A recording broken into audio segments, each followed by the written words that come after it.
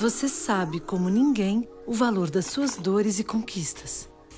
Então, por que bancar uma proteção que não cobre as suas necessidades? Eu não banco. Vem para XP e use a nossa inteligência para encontrar os seguros e planos de previdência certos para proteger você e o seu futuro, seja qual for a sua escolha de vida. Vem proteger o que é único. Vem para XP. Abra sua conta. Oi, pessoal, eu sou Jamile Niero e começa agora mais uma edição do Tá Seguro, o podcast do Infomoney que te ajuda a entender o mundo dos seguros. No programa de hoje, nós vamos falar sobre o futuro dos planos de saúde individuais. Mais de 50 milhões de brasileiros são hoje usuários de algum plano de saúde. A minoria, cerca de 20%, está na modalidade individual.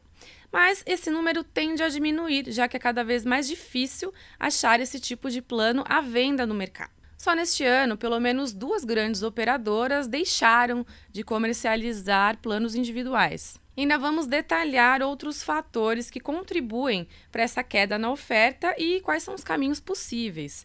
Tem até projeto de lei que quer obrigar as empresas a venderem planos individuais. Mas essa é a solução? Fica aqui comigo que depois da vinheta tem um papo completo com um especialista que vai tirar todas essas dúvidas.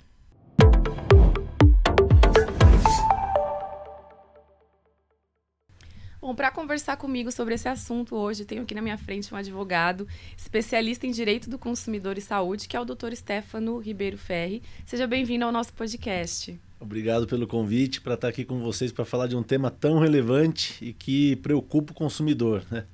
Tem preocupado, né? A gente até, para quem está acompanhando a gente, né? A gente até tem feito alguns episódios sobre plano de saúde, né, abordando alguns outros temas, então fica aí também para quem quiser conferir depois desse episódio, já está na lista, né, que aí um acaba complementando o outro, né.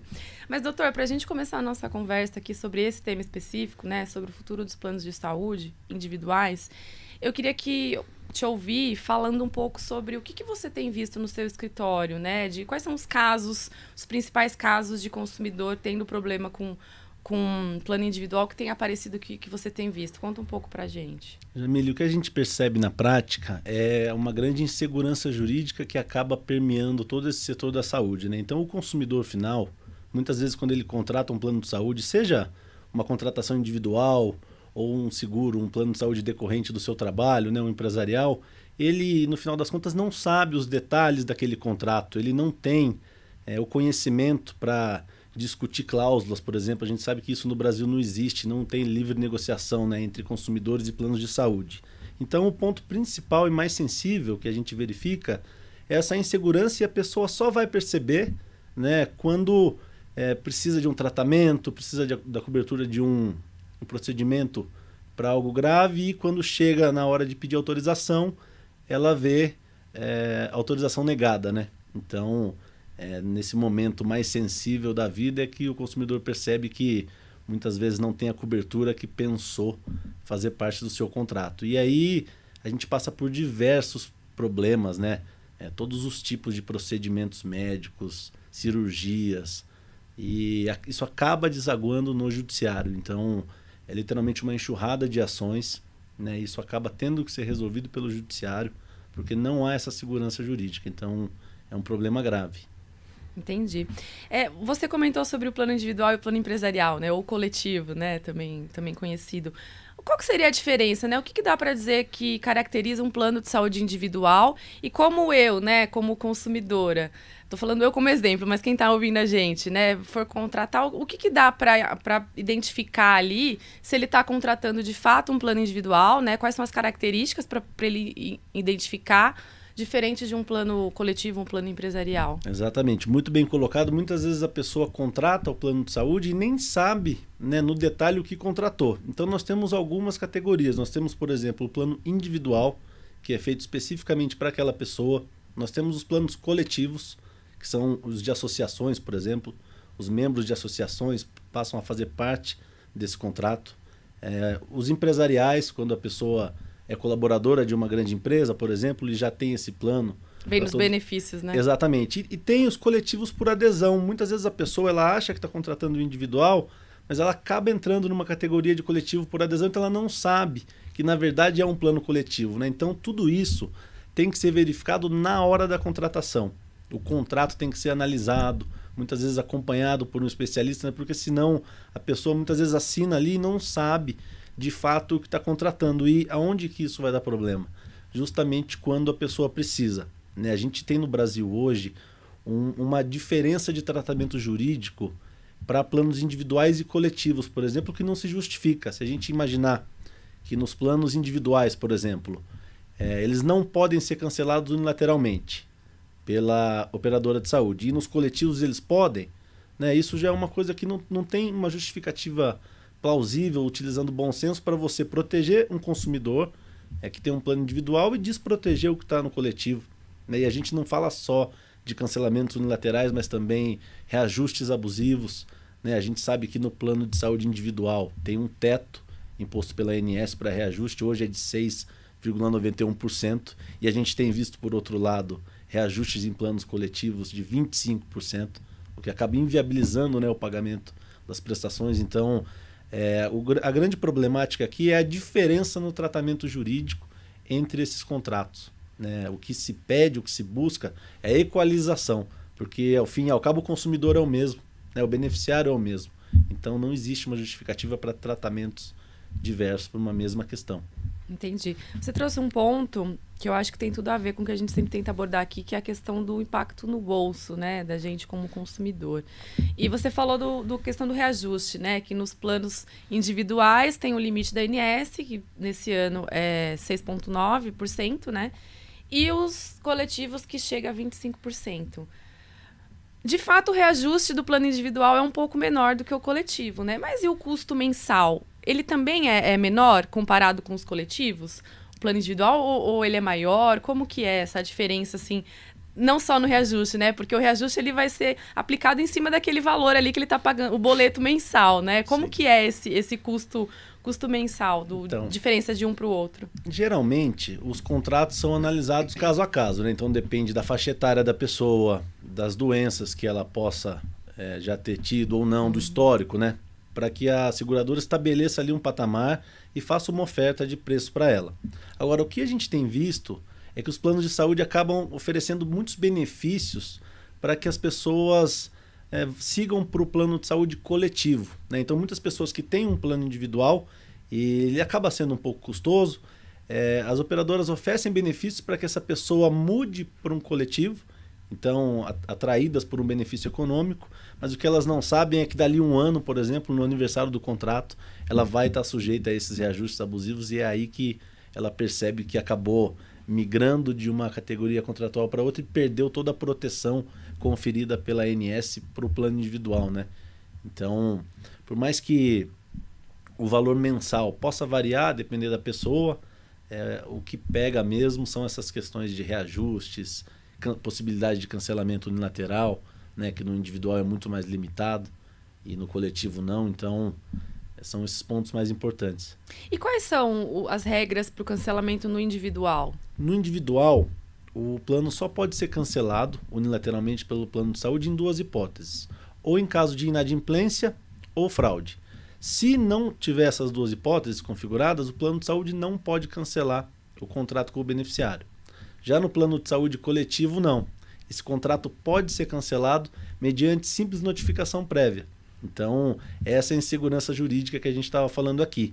Mas é importante que o consumidor saiba que tem uma jurisprudência recente do STJ, tema 1082, que diz o seguinte: ainda nas hipóteses de planos de saúde coletivos, onde pode ser feito cancelamento unilateral, o plano de saúde é obrigado a manter a cobertura nos casos de internação ou tratamento. Então, se o beneficiário estiver internado ou em tratamento, desde que ele continue arcando com as mensalidades, o plano de saúde tem que manter esse contrato durante o tratamento ou a internação.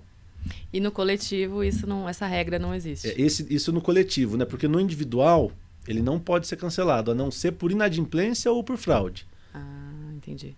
Então, se no individual, por exemplo, se fica constatado que o consumidor deixou de adimplir 2 mensalidades num período de 12 meses, aí ele pode sim perder esse contrato, desde que seja notificado. Então, o que acontece é que muitas operadoras também acabam não observando esse requisito técnico, e aí, ainda que seja uma hipótese de inadimplência, por exemplo, se não notificou o consumidor, e cancelou o contrato, esse cancelamento já é ilegal. Então, tem muitos detalhes, de fato, para serem analisados. E como que tem que ser essa notificação? Tem que ser, sei lá, por e-mail, por carta, né? Como que funciona? Então, já tem entendimento do STJ no sentido de que não tem que ser enviada de uma forma específica, por correio, por exemplo. Porque algo já é um pouco antiquado, Isso, né? tem que ser dada ciência inequívoca ao consumidor. Entendeu? Então, se no contrato, por exemplo, tem uma cláusula dizendo que as comunicações serão feitas por e-mail e as partes inserem os e-mails ali para se estabelecer nessa comunicação, isso é válido como notificação, se for enviado para o consumidor, né? Se ele já tenha concordado com isso, então... Entendi. Então fica o alerta aí para dar uma olhada lá no... Não existe uma formalidade no... específica, é isso. Entendi. Fica o alerta ali para você olhar no seu contrato qual que é esse caminho, né? Qual que é o canal de comunicação. Entendi. E falando ainda dessa questão de cancelar, né, o contrato, para quem tá... Como que é para fazer essa troca de plano, né? Por exemplo, eu tô num plano individual e cancelaram o meu contrato e eu preciso ir para o coletivo. Ou então ao contrário, né? Eu estava num coletivo, enfim, foi cancelado e eu penso em ir para um individual, né? Como é que faz essa portabilidade? Ela é possível entre esses dois tipos essas duas modalidades de plano ou não? Como que funciona nesses casos? Existe uma regulamentação da ANS que diz o seguinte: quando o consumidor ele faz parte de um contrato coletivo, por exemplo, e esse contrato é cancelado pelo plano de saúde, o plano de saúde é obrigado a oferecer à disposição do consumidor um contrato individual, desde que ele pratique essa modalidade. Então, se aquele plano de saúde tiver, né, modalidades individuais, ele tem que oferecer. Qual é o grande problema aí? Não existe uma limitação de preço. Então, muitas vezes, se for oferecido, pode ser que seja num valor muito alto e aí acabe não compensando para o consumidor, né? Então, nessas hipóteses de cancelamento, o que a gente indica é a portabilidade para outros planos de saúde, né? O seu plano de saúde tem que oferecer essa possibilidade e auxiliar nesse trâmite de documentos, e tudo isso pode ser feito através do próprio portal da ANS. Se o consumidor acessar o portal da ANS, tem lá todas as indicações de como as comunicações têm que ser feitas, os documentos a serem enviados, para que ele possa ter acesso, né, a quais planos de saúde teriam disponibilidade para acolhê-lo e a quais valores. Então, essa é uma opção. Entendi. E tem algum prazo para ser seguido? Depende do contrato, né? Mas geralmente a ANS estabelece que o plano de saúde tem 7 dias para dar andamento nessa solicitação do consumidor. Então, se ele indica para a operadora dele que ele quer fazer uma portabilidade, o plano de saúde tem que atender e tem que auxiliar nesses trâmites, né? Mas aí não existe nenhuma obrigatoriedade de que outras operadoras de saúde ofereçam o contrato naquele valor que ele tem hoje, né? Essa é a grande dificuldade. Entendi, tem que sair caçando no mercado. Isso, a legislação, a regulamentação da ANS é muito bonita, né?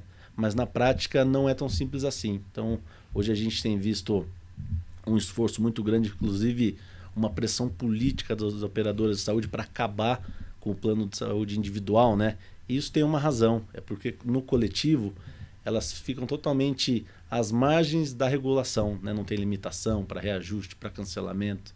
Então, o que a gente tem visto das notícias é essa pressão velada dos planos de saúde para literalmente encerrar a modalidade individual, né? Isso até tem acontecido, né? Recentemente, no começo não, nesse primeiro semestre do ano, a gente viu a oferta de planos individuais diminuir, né? A gente viu aqui em São Paulo mesmo, que é onde está o nosso estúdio, né? Onde a gente fica, 2 operadoras que são conhecidas, né, por ofertar o plano de saúde individual, que é a Golden Cross e a Prevent Senior, elas pediram autorização para a SUSEP para suspender a venda desses planos individuais, né? Esses são só 2 exemplos, mas que já mostram um pouco de como a oferta está sendo reduzida, né? E eu queria que você falasse um pouquinho, Stefano, como que, enfim, se isso é uma tendência de fato, né? A quem está vendendo esses planos, reduzir. E se você puder explicar também como é que funciona essa história, né? De uma operadora deixar de vender, ela pede autorização para a ANS dá ok. Como é que funciona isso? Eu ainda não tinha visto esse tipo de situação, né? Então eu fiquei curiosa para entender como é que funciona esses caminhos. Exatamente. O que a gente tem visto é esse movimento cada vez maior para limitar a oferta dos planos individuais, né? E, inclusive, inserindo aqui esse projeto de lei que tem a intenção de obrigar os planos de saúde a continuar oferecendo o plano individual, no meu entendimento, isso não seria o caminho ideal. Por mais que no primeiro momento pareça bom, não é assim que a gente resolve, sabe? É como se você passasse uma mão de tinta numa casa cujas estruturas já estão totalmente apodrecidas. Então, o que tem que ser feito é combater a questão na raiz, que seria a equiparação da lei, né? Então, se os contratos coletivos tivessem a mesma proteção jurídica para o consumidor que o individual, pouco importaria, né? Ele já estaria protegido contra cancelamentos, contra reajustes abusivos. Então, a questão é equiparar essas situações e não obrigar, né, uma empresa a fornecer um produto ou outro. Por mais que a gente não esteja falando aqui de um produto qualquer, a gente sabe que por ser plano de saúde, a gente tem questões que estão acima da vontade das partes, né? Direito à vida, acesso à saúde. Então, as empresas que estão dispostas a trabalhar nesse ramo já têm que ter essa predisposição de saber que não é tudo que elas podem fazer no sentido de liberdade econômica, né? Tem bens jurídicos que estão acima da vontade das partes nesse caso. Então, esse é um ponto importante e, de fato, em relação à interrupção de novos contratos, me parece que também não haja uma proibição. A empresa pode notificar a ANS, então tem ali um período de 30 dias, para que depois disso ela possa encerrar a oferta, né? Não significa que os contratos ativos serão prejudicados, mas que ela não continuará operando naquele setor específico. Então não há uma vedação quanto a isso, até por isso ter ocorrido, né? Uhum. Mas é mais ou menos assim que funciona. Entendi. Então, para quem está já no contrato, ok, só não dá para novas pessoas entrarem, né? Isso, é que o que os planos de saúde têm feito é literalmente buscar eliminar os riscos, né? Mas como é que eles estavam fazendo isso antes? Cancelando contratos. E aí isso veio à tona porque estavam cancelando contratos de pessoas idosas, de autistas. De crianças em tratamento. Que são, né? Querendo ou não, isso não é algo aleatório, são contratos caros, né? São tratamentos caros. Então, a gente percebe essa seletividade, isso é algo ilegal, né? E como isso veio à tona, agora a gente vê esse movimento de tentar buscar por outras formas eliminar o risco, né? Houve um acordo até com o Congresso para se encerrar esses cancelamentos. Então... Mas foi um acordo verbal, né? Não saiu nenhuma documentação, nada oficial, né? De fato. Exatamente. E o que é importante a gente destacar, é uma informação interessante para o consumidor, é que é vedada a seleção de risco por parte do plano de saúde. Então, o plano de saúde não pode olhar para uma pessoa e dizer, não vou aceitar você porque você é idoso ou porque você tem autismo, sabe? A seleção de risco ela é proibida. Óbvio que os valores vão variar, mas uma operadora de saúde não pode selecionar a pessoa com a qual ela quer contratar, entendeu? Ou seja, só quem não tem doença, né? Isso, exatamente. Então, o que tem ocorrido é isso, né? De uns anos para cá, como as pessoas começaram a usar os serviços na pandemia, isso ocorreu, o aumento da sinistralidade ocorreu, a gente percebe as empresas esperneando, né? Porque é muito bom quando ninguém utiliza e os pagamentos continuam entrando mensalmente. Mas quando as pessoas começam a usar, a gente percebe esse movimento, né? E esse argumento de que as empresas estão passando por uma situação muito difícil, que a conta não fecha, não é bem assim, porque os dados são públicos, né? Se a gente olhar os dados que foram oferecidos pelos planos de saúde para a ANS, por exemplo, a gente vê que no consolidado de 2023 o lucro foi de 3 bilhões. Então, essa conversa de que as contas não fecham não é bem assim. A gente não precisa nem passar por um argumento tão técnico, né? Basta olhar quais são os perfis das empresas que atuam nesse segmento para a gente ver que não tem, né? Não tem bobo. Deixa eu só trazer uma contextualização aqui para quem está acompanhando a gente, que o Dr. Stefano falou de um projeto de lei, né, que busca obrigar as operadoras a oferecer o plano individual. Esse projeto de lei é o PL 1174 de 2004, de autoria do senador Romário, do PL do Rio de Janeiro, e ele está em tramitação no Congresso Nacional, né? Ou seja, ainda não é nada definitivo, mas é uma proposta que surgiu esse ano e que está caminhando lá, né, doutor? E um outro ponto que ele falou, a questão da sinistralidade, para quem não está familiarizado com o termo, é conforme o uso, né, do plano de saúde nesse caso. E desculpa. Doutor, eu queria entender um outro ponto que você trouxe também, né, que é essa questão das operadoras de saúde, né, tem algumas seguradoras também que operam com saúde, alegarem, né, que a conta não está fechando, mas, por outro lado, acabam trazendo lucro, né, acabam verificando lucro nos resultados anuais. De que forma, além dessa, a restrição, né, a redução da oferta do plano de saúde individual, ele afeta o mercado e os consumidores, né? Tem outras camadas além dessas que você já comentou? Eu acho que o ponto mais sensível, né, e é o que acaba afetando o consumidor, é que quando você restringe a oferta, a tendência é que os preços aumentem, né? Então você acaba ficando sem alternativa. Toda vez que você concentra, a tendência é que os preços desses contratos remanescentes comecem a aumentar, porque você não tem escolha, né? Então a gente espera que tudo isso não acabe respingando no elo mais fraco da corrente, que é sempre o consumidor final, né, que não pode arcar com decisões políticas ou legais. Ele tem que ser protegido. No fim do dia ele acaba estando à mercê, né, das regras, né? Isso, tanto que, só para complementar, quando os planos de saúde justificam, né, a situação difícil enfrentada, eles não falam só do aumento da sinistralidade, que seria o aumento da utilização do plano de saúde pelas pessoas. Eles justificam também pelo aumento dos custos médicos, que seria aumento de custos de materiais e demais itens necessários para os procedimentos, e também uma informação importante, o aumento de fraudes. Isso, de fato, a gente tem que ser justo aqui. Essa é uma questão que afeta muitos planos de saúde. Eu já bati um pouco, mas agora eu preciso ser justo e dizer que isso afeta sim, é uma questão muito importante e acaba desaguando no consumidor final, né? Então, muitas mensalidades acabam encarecendo porque isso entra na conta. A gente, até para dar um exemplo prático, a gente tem visto uma fraude que ficou conhecida como reembolso assistido, né? As pessoas podem ver na internet e funciona mais ou menos assim. A pessoa recebe uma oferta de uma clínica para que sejam feitos exames laboratoriais sem custo. E qual seria a contrapartida?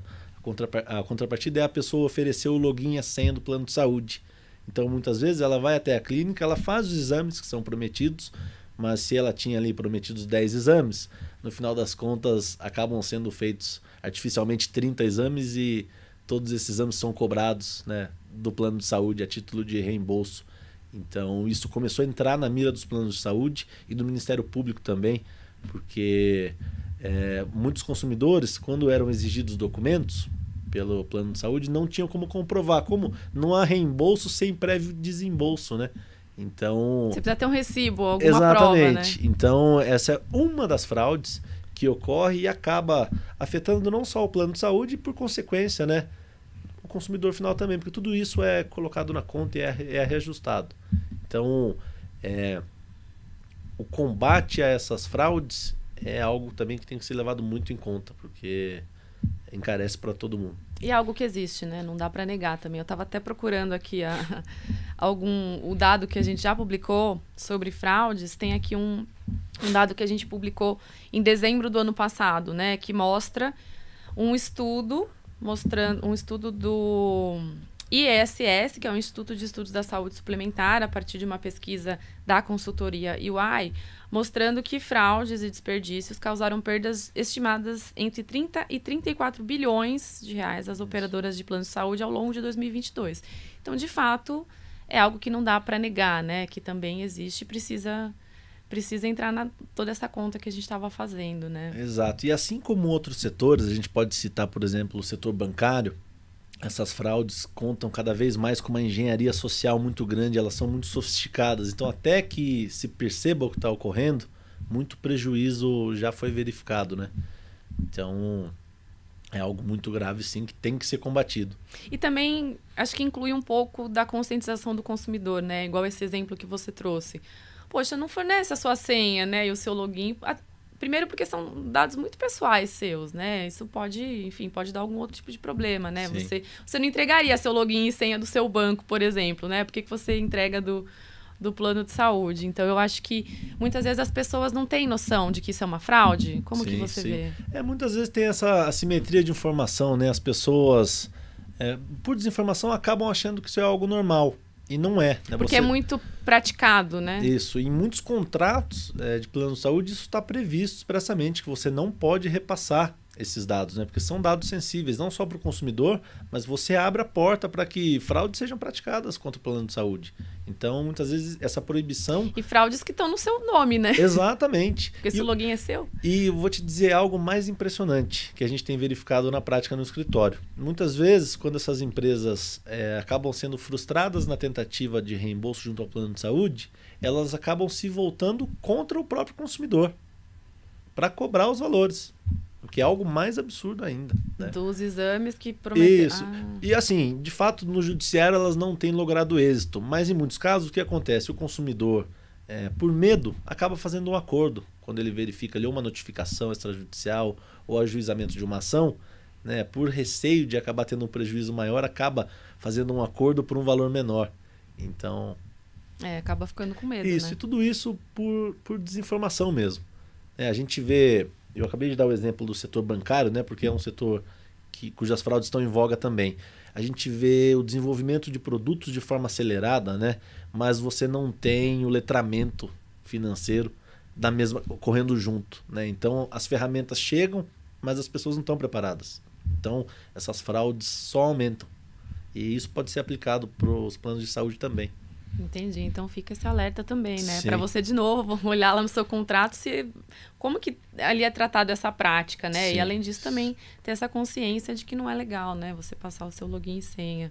Muitas vezes a pessoa não tem o contrato, né? Ela fez o plano de saúde há muitos anos, não sabe onde está o contrato e os planos de saúde acabam ficando um pouco reticentes a oferecer, mas é direito do consumidor, ele tem que pedir sim a cópia do contrato para ter esse documento, saber, né, quais são os direitos.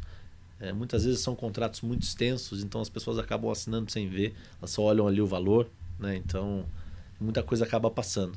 Entendi. E a qualquer momento do meu contrato com o plano, eu posso pedir essa segunda via do contrato, com certeza. Se por acaso eu não tiver. Com certeza. Direito do consumidor ter acesso a todas as informações e tudo que diga a respeito ao seu contrato.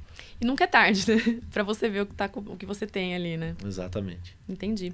Queria abordar com você também, Stefano, queria te ouvir sobre o papel da ANS, né? Na verdade, você já falou um pouco, né, sobre o papel da ANS na regulação de todo esse cenário, mas você também trouxe essas diferenças, né, no tratamento e até nas regras, né, para planos coletivos e para planos individuais.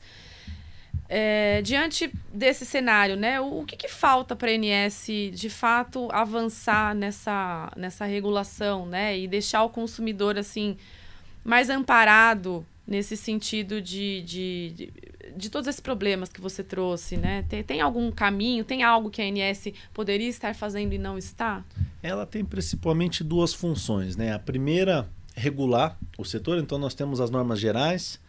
E abaixo das normas gerais nós temos as normas da ANS que são específicas, né? As gerais, você diz, são as leis que o Congresso aprova. Isso, a gente pode começar desde do ponto de cima da pirâmide, por exemplo, a gente tem a Constituição Federal, que estabelece lá o direito à vida, um direito fundamental.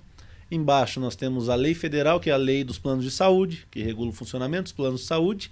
E a ANS entra abaixo disso, não menos importante, abaixo apenas na cadeia, né, para ilustrar.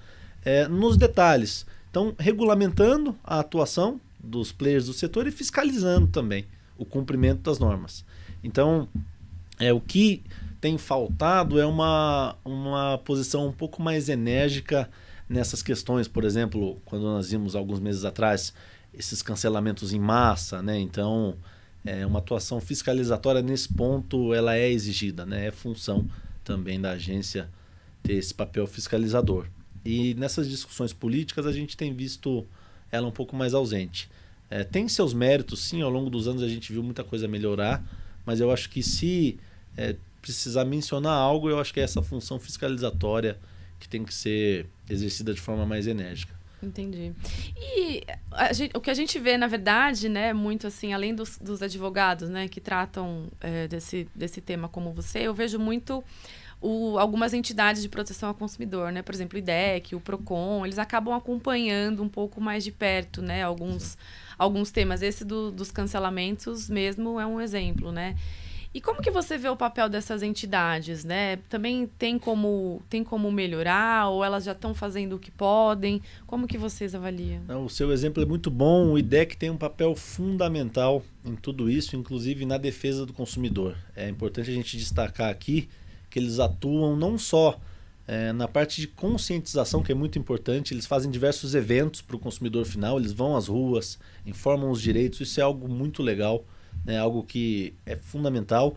E eles atuam também de forma contenciosa nos processos judiciais, como amigos da corte, né? O amigo da corte, traduzindo, ele é aquela figura, como ele tem essa relevância reconhecida pela sociedade, ele entra em processos judiciais nas instâncias superiores, por exemplo, para opinar. Então ele é, assim como o Ministério Público, por exemplo, ele é a voz do consumidor ali naquele processo, não como parte, mas oferecendo uma opinião jurídica, né?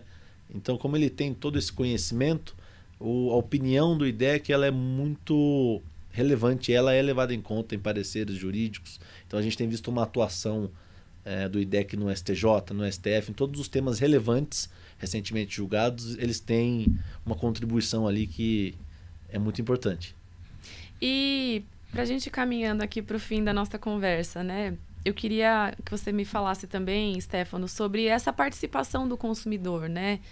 Não só por meio dessas entidades, como o IDEC, o PROCON, mas como consumidor, como consumidor mesmo, né? Tem outro caminho, por exemplo, se o consumidor se sentir lesado por algum desses problemas que a gente conversou, né? Que a gente falou aqui ao longo da conversa. Qual o caminho que ele pode ir para reclamar antes, por exemplo, de chegar até ali um tribunal, né? Antes de chegar a uma ação judicial de fato? Tem caminhos que ele pode percorrer para tentar solucionar algum desses problemas? O consumidor tem sim caminhos, né? Pela via administrativa, ele tem a própria reclamação dentro do próprio plano de saúde, ele tem o PROCON. Seria a ouvidoria, né? Isso, ouvidoria, ele tem os PROCONs, ele tem os Reclame Aqui, por exemplo, que são ferramentas relevantes, mas na prática isso não resolve o problema, porque geralmente quando a gente fala de plano de saúde, as questões são urgentes, né? Muitas vezes a pessoa ela precisa de uma cirurgia, por exemplo, o plano nega, então ela acaba tendo que recorrer ao judiciário para buscar uma liminar, para que aquela cirurgia seja feita, por exemplo, e depois ela vai discutir ao longo do processo quem tem razão, né? Então, em resumo, existe o caminho, mas ele não é efetivo. Falando a verdade, por isso que tudo isso acaba desaguando no judiciário. A gente tem mais de 500 mil ações hoje falando só de direito à saúde, né? Tanto o SUS quanto saúde suplementar, que são os planos de saúde, né? Tudo isso engloba um grande setor e essas questões acabam desaguando no judiciário. Acho que deve ter bastante a ver também, você, né, me corrija se eu estiver errado, com o que a gente falou no começo, né? Que muitas vezes o consumidor só vai descobrir o problema ali na hora de usar, né? E aí não tem mais para onde correr, né? Exatamente. E mais grave do que isso, que a gente verifica é que existe uma margem muito grande de pessoas que acabam não tomando iniciativa e não recorrendo ao judiciário, por exemplo. Até por desinformação. Muitas vezes a pessoa tem uma negativa, que seria uma negativa abusiva, indevida, mas ela acaba arcando com o procedimento, com os recursos próprios e não recorre ao judiciário por desconhecimento, né? Então, ou por achar que vai demorar, de repente. Isso, e essa margem, né, acaba se traduzindo indiretamente num lucro muito grande para os planos de saúde, porque teriam que arcar com esses procedimentos e acabam não tendo esse prejuízo, entre aspas. Então, entendi. Stefano, para a gente fechar aqui, qual é a dica fundamental para o cidadão, né? Vou colocar como cidadão porque acho que todos, antes de sermos consumidores, somos cidadãos, né? Quais os caminhos, né? Qual é a dica essencial para quem está precisando de um plano de saúde ou está se encontrando em alguma dessas situações, né? Qual que é a dica para essa pessoa conseguir resolver o problema dela ou, de repente, evitar cair em algum desses problemas que a gente comentou? Eu acho que, considerando todo esse contexto da nossa conversa, o conselho mais importante seria não aceitar muita vantagem, né? Quando a vantagem é exagerada, desconfiar. Até por esse exemplo que a gente falou anteriormente, de pessoas que têm um plano de saúde. Então, tá tudo bem, ela tem um plano de saúde individual e ela acaba sendo contatada e recebendo muitos benefícios para mudar para um plano coletivo, por exemplo.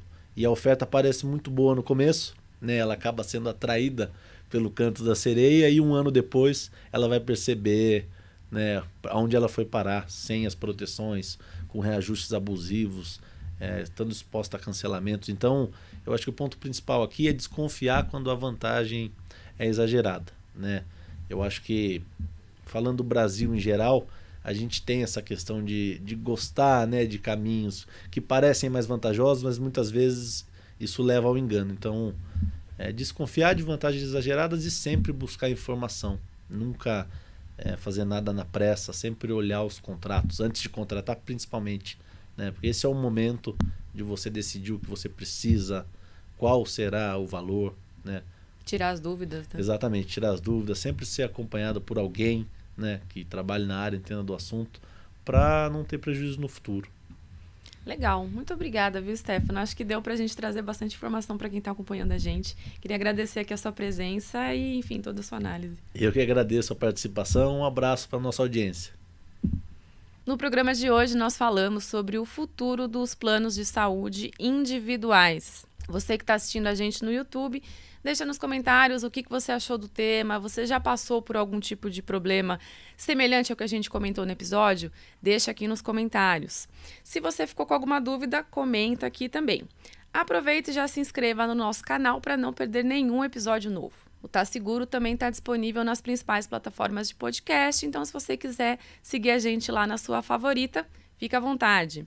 O programa de hoje teve produção, roteiro e apresentação de Jamile Niero, direção técnica de Leonardo Tanaka e edição de Thiago Viana. Muito obrigada por acompanhar mais um episódio com a gente. Até o próximo. Você pode aprender música clássica aos 20, ou gostar de jogar videogame aos 60, dar a volta por cima aos 30.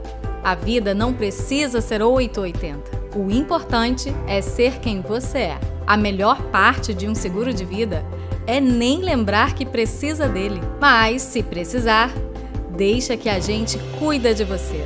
Icatu. Vida pra toda a vida.